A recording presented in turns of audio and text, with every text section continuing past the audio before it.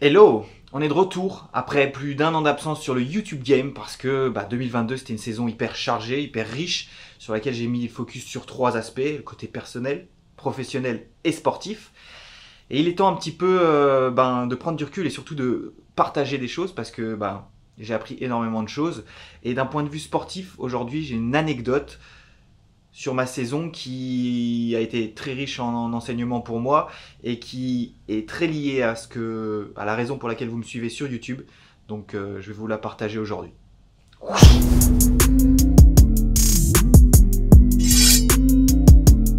Bon, d'un point de vue sportif, c'était vraiment une réussite. Une saison pure e-bike. J'ai pas touché un musculaire de la saison.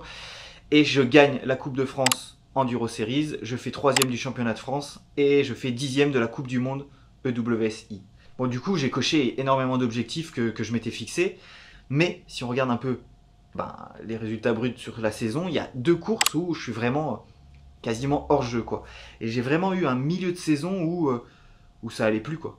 Et c'est ça le cœur de l'histoire, c'est ça que j'ai envie de vous raconter. Alors, l'élément clé un petit peu pour comprendre cette histoire, c'est que cette saison, pour la première fois, j'ai eu 2 vélos. 2 vélos quasi identiques, à part les roues.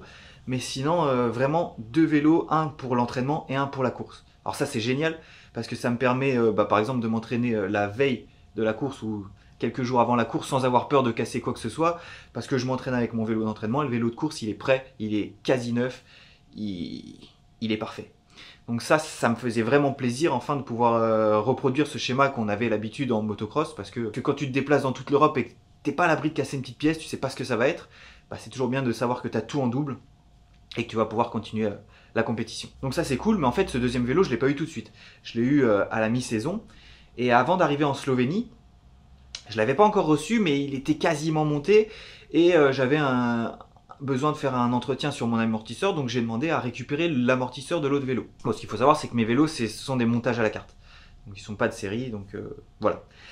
Et du coup, je demande à récupérer l'amortisseur de mon futur vélo de course pour mon vélo, qui est actuellement mon vélo de course et qui sera bientôt mon vélo d'entraînement, pour pouvoir faire la course de Pédzen. Et j'arrive sur la course de Pédzen, ça se passe plutôt bien. J'ai plutôt des sensations un peu bizarres, mais voilà, c'est la Slovénie, c'est un terrain particulier, c'est vachement défoncé. Ça va, je m'en sors franchement vachement bien. Au bout de 5 spéciales, je suis 7 ou 8 par là. Donc plutôt bien. Et j'arrive sur la 6e spéciale et là je roule fort. J'étais vachement content de moi. Je touche un peu des pédales de temps en temps. Mais ça va jusqu'à 30 mètres avant l'arrivée où je touche une dernière pédale sur un caillou. Ça me projette au-dessus d'un ruisseau et je tombe dans le ruisseau. J'ai eu trop de chance. Mais j'étais complètement trempé, tu vois. Mais j'ai eu vraiment trop de chance parce que j'ai rien eu. Alors que le vélo lui est tombé un peu à côté sur des pierres et tout. Et en fait quand je me relève le vélo, la base arrière a été cassée, quoi. Donc bon, ça peut arriver. Donc je repars, je finis la spéciale un peu choqué par ma chute et je retourne au paddock parce qu'on repassait au paddock avant d'aller faire la dernière spéciale. Bon, là dans ma tête c'est abandon, je vois pas comment on peut faire. Alors on l'a déjà fait, hein, ça m'est déjà arrivé une fois de casser quelque chose et de réparer n'importe comment, mais là on n'avait vraiment pas les outils nécessaires, on n'avait rien pour pouvoir réparer ça. On a essayé de mettre des monte-pneus dans le cadre, on a mis du scotch, des riselants, des serflex, mais on n'avait rien de très pertinent pour réparer cette casse, quoi. Et du coup, j'y croyais pas du tout. On a fait au mieux, on a mis des tours de scotch, des tours de riselant, de tout ce qu'on pouvait avec des clés à l'intérieur du cadre, à l'extérieur du cadre pour faire un exosquelette. Et je vais au départ de la dernière spéciale, mais sans trop de conviction. Et étonnamment, ça tient. Ça tient plutôt pas mal. Alors je pousse pas trop, j'essaye surtout de finir la course. Et ça a tenu 2 minutes. Ce qui est beaucoup plus que ce que j'espérais en fait. Mais cette spéciale-là, elle faisait 15 minutes pour les meilleurs. Donc il me restait un sacré bout de temps avant de terminer cette spéciale, alors que j'avais la base qui avait recassé, quoi. Et donc je décide d'essayer de rouler comme ça avec le vélo qui faisait à chaque mètre, à chaque virage, et c'était de pire en pire, ce qui fait que au bout d'un moment ça casse d'autres trucs, le vélo il coupe en deux et vers les 3/4 de la spéciale, le vélo était coupé en deux. C'était assez improbable. Et en fait, si tu veux, il tenait uniquement par la chaîne en fait. Ce qui retenait la roue arrière, c'était la chaîne qui était tendue, quoi. Donc bah j'ai fini bien sûr en poussant. J'ai toujours à cœur de finir. Autant finir la spéciale en courant, en poussant. Et voilà, donc je finis quand même la course. Je suis quand même classé dernier, parce que là je viens de me prendre un tir de plus de 6-7 minutes. Donc je fais dernier finisher, ce qui est pas trop mal parce qu'on gagne quand même des points. Par rapport à si j'avais abandonné, bah, j'aurais marqué 0 points. Et voilà, donc c'est pas mal pour la suite. Parce que au moins j'ai peut-être une course off. Mais bon, dans la saison, ça peut arriver, on essaie de se placer à peu près au général et voilà, on fait au mieux. Bon, du coup, je fais passer cette base en garantie et je suis pas trop inquiet parce que je sais que mon vélo de course, il est quasi prêt. Il suffit que j'aille le chercher maintenant et je vais avoir un vélo prêt pour les prochaines courses. Donc jusque-là, pas de problème. De toute façon, la base, je la reçois suffisamment vite. Donc très vite, j'ai mes 2 vélos. Et donc je peux enfin mettre en place ce que j'avais prévu, c'est d'avoir un vélo d'entraînement et un vélo de course qui est nickel. Du coup, mon vélo de course actuel devient mon vélo d'entraînement et j'ai mon vélo neuf pour les compétitions. Et à partir de ce moment-là, bon, je commence à prendre un peu moins de plaisir sur le vélo, je commence à me chercher un petit peu. Bon voilà, un petit coup de mou dans la saison, ça arrive. On arrive à Valberg, je sors mon vélo de course, quasi neuf, bien sûr je l'ai rodé un peu et tout. Et je fais le shakedown. Alors le shakedown, c'est une sorte de pré-entraînement avant la course, où tous les riders sont réunis à peu près au même endroit pour que les médias puissent faire un peu de vidéos et de photos. Et du coup, bah, je me mets sur le terrain, j'essaye de m'adapter au terrain. Moi, je m'en sers vraiment comme l'entraînement pour tester le terrain avant la course. Et je roule et putain, sur ce vélo de course, ben, je me sens pas si bien. Enfin, du moins, j'ai du mal à tourner. Je tourne un peu large et je m'en rends compte. Et donc, du coup, je me dis, ok, bon, vas-y, habitue-toi au vélo, au terrain. C'est normal, on arrive sur une course, donc t'as toujours un petit peu on arrive sur un nouveau terrain, donc t'as toujours des repères qui changent. C'est un nouveau vélo aussi, donc voilà. Habitue-toi, ça va aller. Je fais 1, 2, 3 descentes. Et la 4e, je sors d'un virage et en fait, ma roue avant, elle sort un peu trop large, bon, parce que j'avais toujours ce problème. Sauf que j'avais pas vu, mais en dessous de l'herbe, il y avait un trou. Et ce qui fait que ma roue avant, elle plonge dedans et je me fracasse au sol violemment alors que j'étais pas du tout en mode... attention quoi, enfin je veux dire, il y avait rien qui pouvait se passer. Ma roue avant, elle sort un petit peu dans l'herbe, bon c'est pas grave. Sauf qu'en fait, il y avait un trou, donc je me fracasse vraiment. Et je me fais vraiment mal au final. Donc je me relève, ça va. J'ai mal. De quoi pas trop te mettre en confiance avant la course, mais bon, ça va. Je reroule, j'ai un petit peu mal, mais dans un premier temps, ça va. Et en fait, ça va empirer, ça va empirer. Quand on fait les reconnaissances avant la course, eh ben, je suis pas bien. Ça me fait vraiment mal. Et arrive la première spéciale qui a lieu le samedi avant la course. Donc une seule spéciale. Et là, c'est la première fois que je fais un gros effort depuis ma chute. Et en fait, j'ai ma cage thoracique qui se resserre et j'arrive plus à respirer convenablement, quoi. J'ai pas assez d'oxygène qui rentre. Ça fait comme si je venais de me couper la respiration et j'arrive pas à rouler. Pas du tout. Je finis la spéciale, mais genre, je prends 1 minute sur une spéciale de 3 minutes peut-être. Ça va pas du tout, du tout, du tout. J'ai vraiment mal, donc je vais voir un médecin. On planifie, enfin, il me dit c'est probablement musculaire, mais voilà, enfin, on sait pas trop. Et pour moi, c'est quasiment sûr que c'est un abandon en fait. Donc voilà.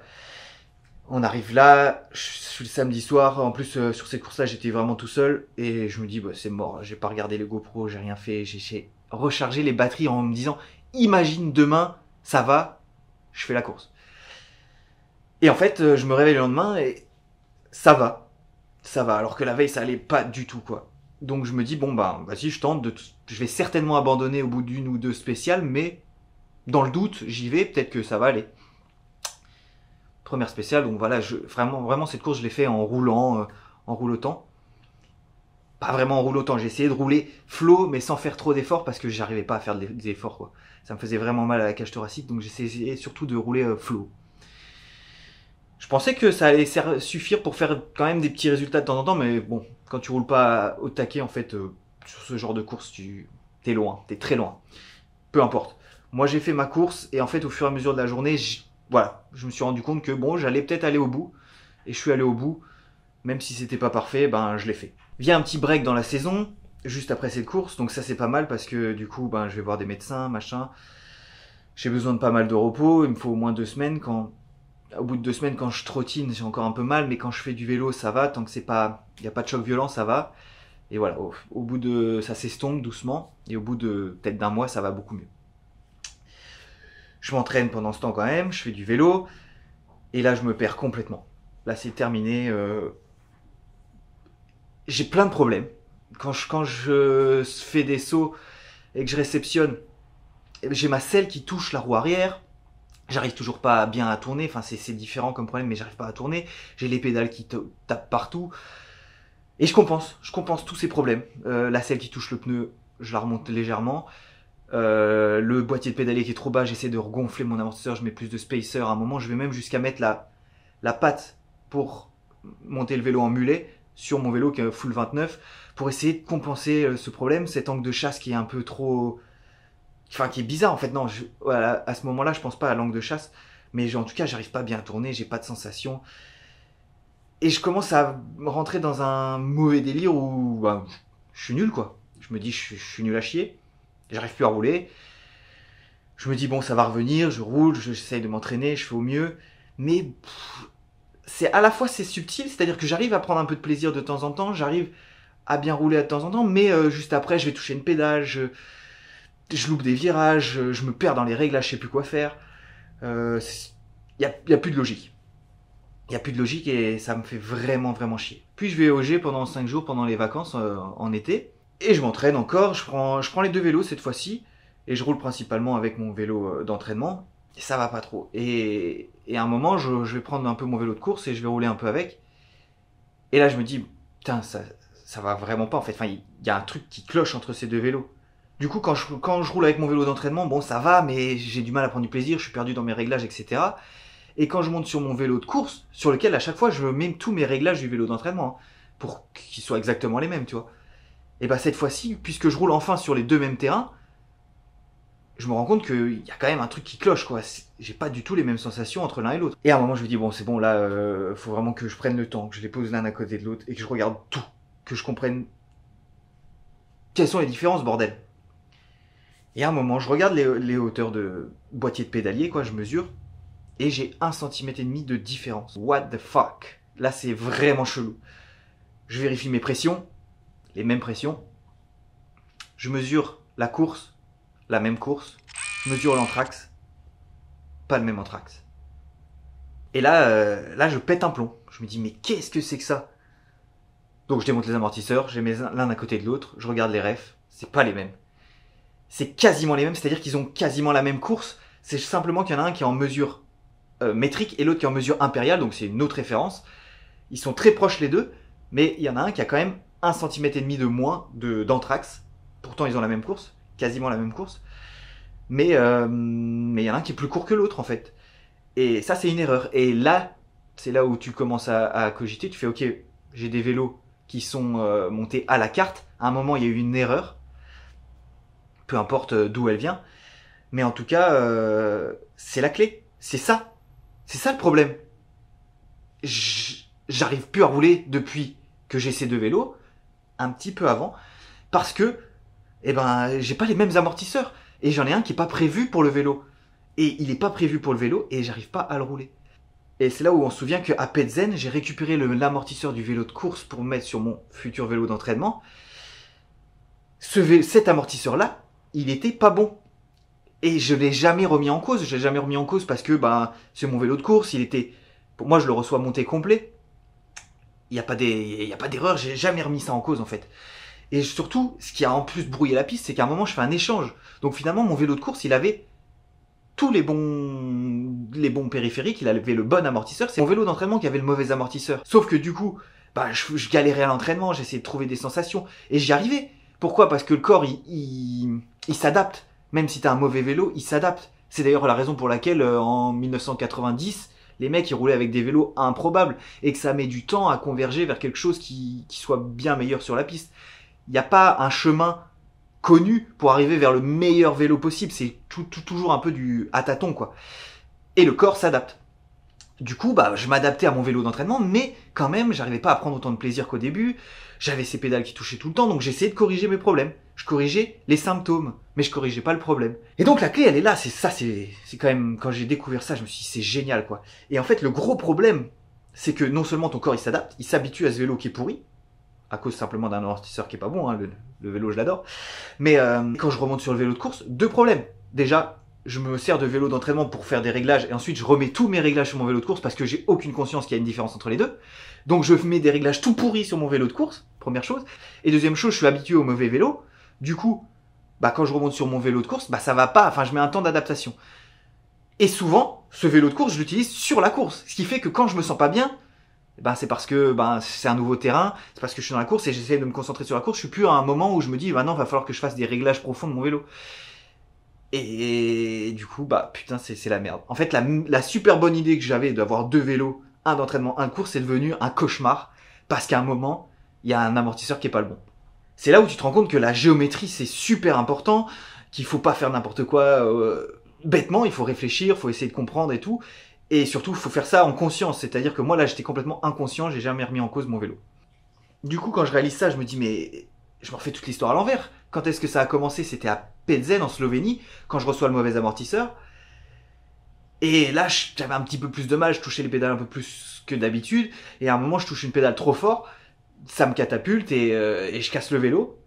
Ensuite, à Valberg, en France, j'avais du mal à tourner, j'avais du mal à me réhabituer à ce nouveau vélo sur lequel j'avais mis en plus des réglages pourris. J'avais du mal à tourner, je mets ma roue avant dans le trou, je me fracasse, je fais une course blanche. Et en fait, voilà, tous mes problèmes, tout s'explique avec une seule pièce. Et c'est... Alors que, dans l'histoire, c'était complètement indépendant. Et en fait, non. En fait, je trouve ça hyper rassurant, quelque part. Je me dis, putain, c'est pas moi. Et c'est ça que ça m'a appris, cette histoire, c'est que c'est pas forcément moi. J'ai toujours tendance à me remettre en cause. Putain, t'es vraiment qu'une merde, vas-y, sors-toi les doigts du cul, merde. Trouve des solutions. Et j'ai soigné tous les symptômes, du coup, ça allait toujours pas, donc ça pouvait venir que de moi le problème, et en fait, non. J'ai soigné les symptômes, j'ai pas soigné le problème. Parce que j'ai jamais remis en cause ce putain d'amortisseur. Est-ce que c'était une mauvaise idée d'avoir 2 vélos? Oui et non. Peut-être que si j'avais eu que le vélo avec le mauvais amortisseur, je m'en serais peut-être jamais rendu compte. Là, ça m'a permis d'avoir les 2 vélos l'un à côté de l'autre. Et donc, du coup, non, je pense que ça reste une bonne idée. Simplement, c'est un petit coup de malchance. J'en veux à personne dans cette histoire. Simplement, oui, la personne à qui j'en veux le plus, c'est moi de pas réussir à avoir retrouvé ça plus rapidement, alors que je suis censé un petit peu m'y connaître en cinématique, etc.